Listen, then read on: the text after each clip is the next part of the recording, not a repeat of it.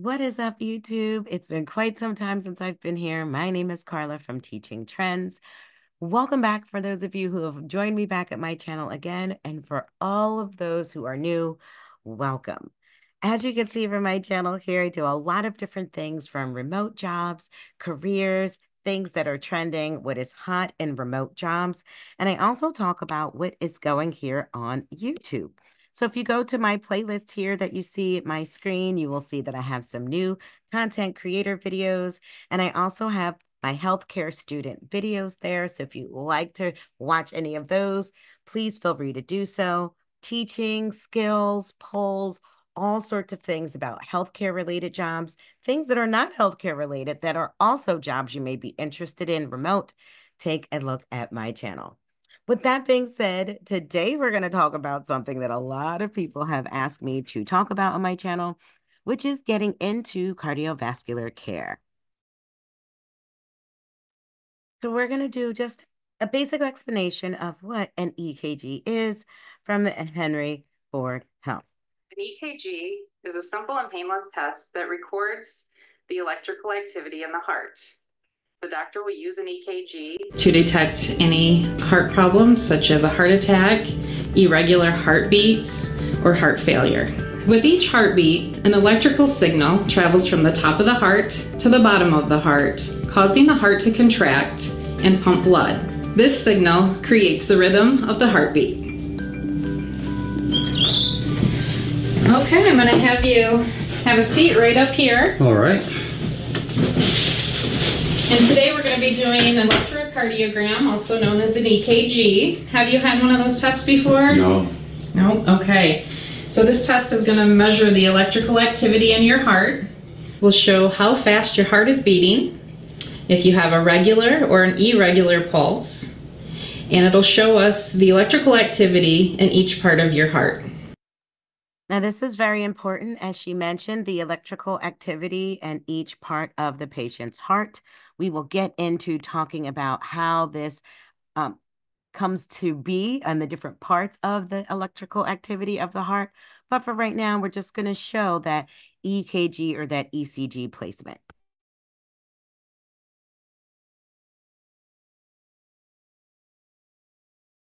As you can see, she's getting ready she's already explained the procedure to the patient, and now she's going to be placing what are called electrodes onto the patient's chest.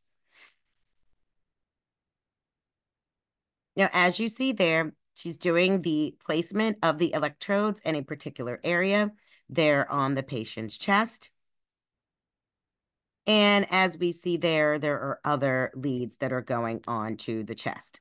The lead wires then are hooked up to the electrodes for the ECG or EKG. And once everything is on the patient, we want them to relax, breathe normally, try not to move or talk. And then the button is hit on the ECG machine.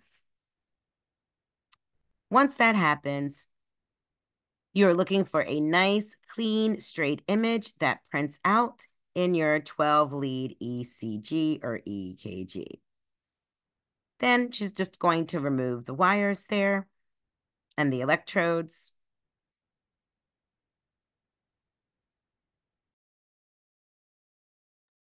So when we place the electrodes on the patient for ECG, they actually go in a particular place. If we're looking at the chest leads, we have V1, V2, V3, V4, V5, and V6. These are known as the chest leads. They're also known as precordial leads. And as you see here at the bottom of our screen here, V1 and V2 are at the fourth intercostal space. Keep in mind that only one of the chest leads is on the right side, and that is V1. So remember, 4 spaces down, the intercostal space are V1 and V2. The rest are at about the 5th intercostal space. So you're going to place V1 in the right intercostal space at the 4th rib on the right side of the sternum. V1, the right side of the sternum at the 4th intercostal space. V2, the left side of the sternum at the fourth intercostal space. V3 is going to be midway between V2 and V4. So we skip that one, and then we place V4, which is at the fifth intercostal space at the midclavicular line. We want to know what that line kind of looks like. We see right here that we have that midclavicular space. So that when I say midclavicular, they mean mid-collarbone, fifth intercostal space down. Anterior means in front of. So the fifth one goes anterior at the fifth intercostal space. Interior meaning in front of the axillary line. The axillary line is the armpit, so it goes in front of that axillary area in the fifth space. V6 goes in mid-axillary line in that fifth space, which would kind of be midway underneath that armpit area. So when they talk about midclavicular, mid-collarbone and clavicle, anterior axillary just before the armpit, and midaxillary is going to be directly at that midline where that armpit would be at the fifth intercostal space. So let's take a look at those one more time. V1, fourth intercostal space at the right sternal border. V2 is at the fourth intercostal space, left sternal border. Remember, V1 is the only one on the right side. V3 is going to be between V2 and V4. So we skip V3 and we put on V4, which is at the fifth intercostal space, midclavicular line. Remember, the midclavicular line is that line that we see right here on our screen, mid-collarbone. After we put on that one at the midclavicular line, V4, then we place V3 between V2 and V4. Remember, you're going to put V1 and 2 on, then you're going to put V4, and then go back and put V3 in between those two. Last but not least, we have V5 and V6. V5 is at the anterior axillary line, meaning in front of the armpit line, and mid-axillary is going to be fifth intercostal space, mid-axillary, the middle. So let's take a look here at this placement for the chest leads. There are 6 chest leads, V1 through V6. And then we have our limbs, right arm, right leg, and left leg, for a total of 10 lead wires. We are going to put those electrodes in these spaces that we talked about. Those are going to be the electrodes or the stickers that stick to the patient's chest that we attach to the wires. Keep in mind, we only have 10 wires. The reason why we call it 12 lead EKG, I'll explain in a little bit, but for now, make sure you know this lead placement, where they go, and take note of the colors that you see on the screen for the lead wire colors. Red is V1, yellow V2, green is V3, blue is V4, orange is V5, and V6 is purple. Our limb leads, right arm is white, left arm is black, right leg is green, left leg is red. Make sure you know the EKG lead placement. This is the really important part for our EKG technicians. They will make sure they have proper placement of these 10 wires so that we can have a really clean image on our ECG.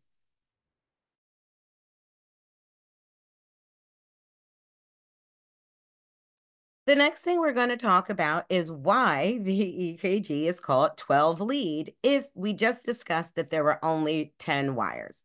Well, 12 lead EKG is called 12 lead because it gives us 12 views or 12 images of the heart.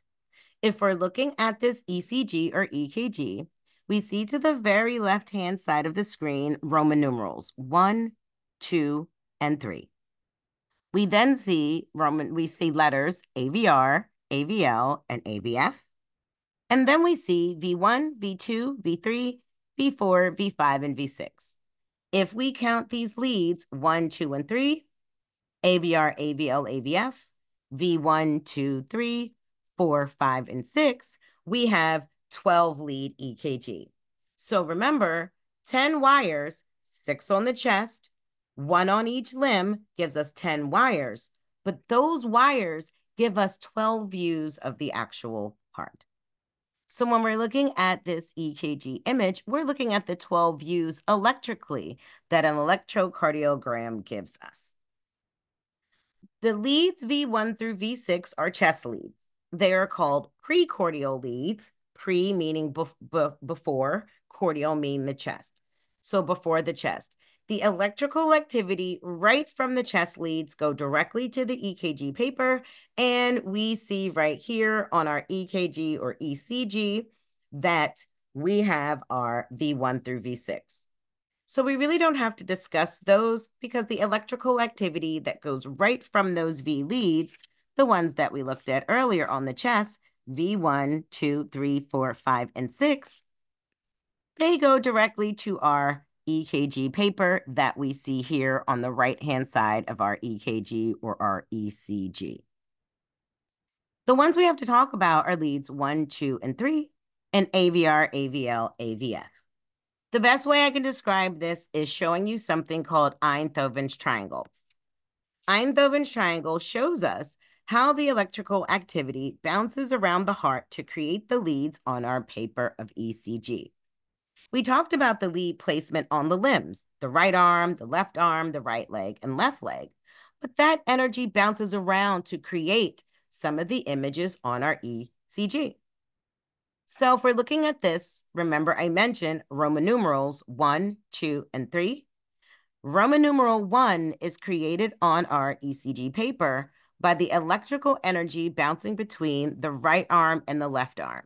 If you look at the top of the image, you will see lead 1, Roman numeral 1. That image is created on our EKG or our ECG paper by the electrical activity bouncing from the right arm to the left arm. So if we go back to our EKG and we look at lead number 1, that energy is created by the left arm and the right arm activity bouncing off each other, which gives us Roman numeral 1 on the far left side of this EKG. Lead number 2 that we see there, Roman numeral 2 to the far left, that is created by the electrical activity bouncing from the right arm to the left leg. Lead 3 is created by the electrical energy bouncing from the left leg to the left arm.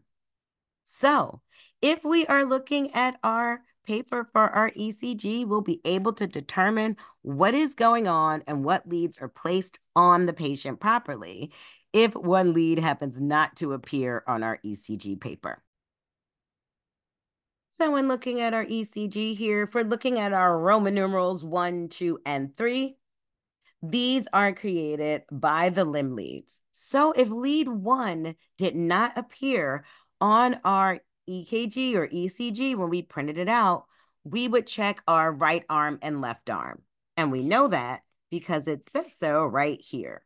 If our right arm or left arm were to fall off of our patient when we are doing lead placement, lead 1 will not appear on your paper. If your right arm or left leg is off on an EKG, your lead 2 will not appear. And if your left leg or left arm is off, your lead 3 will not appear. So if we're looking at this EKG, 1, 2, and 3 are created by the limb leads bouncing off of each other, that electrical activity. And I'm going to place it here on the screen for just a quick review of what we just learned.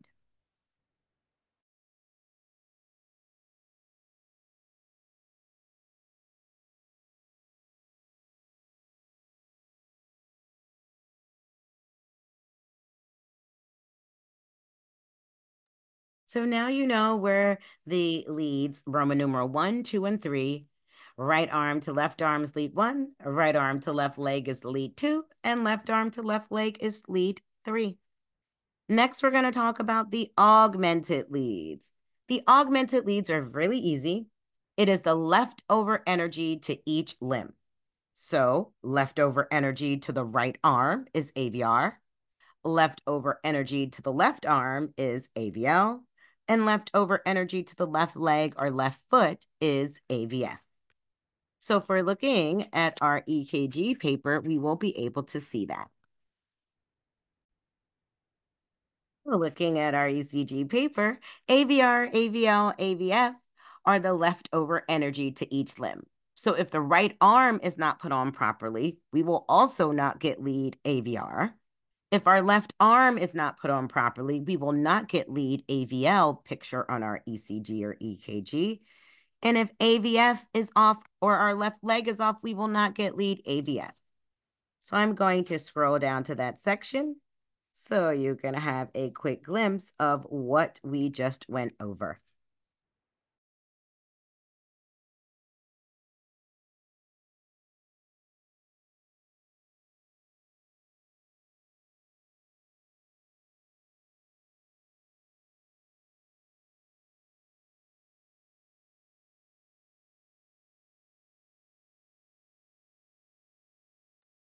Keep in mind, Einthoven's triangle will explain those leads. Einthoven's triangle explains leads Roman numeral 1, 2, and 3, and AVR, AVL, AVF. Keep in mind, as we discussed before, the V leads or the chest leads go directly to the ECG paper. So if we're looking at these leads here, you'll see those chest leads that we talked about earlier. These leads here go directly to the ECG paper. There's only 6 of them, so we have to explain the other 6, and the other 6 give us our 12 lead EKG.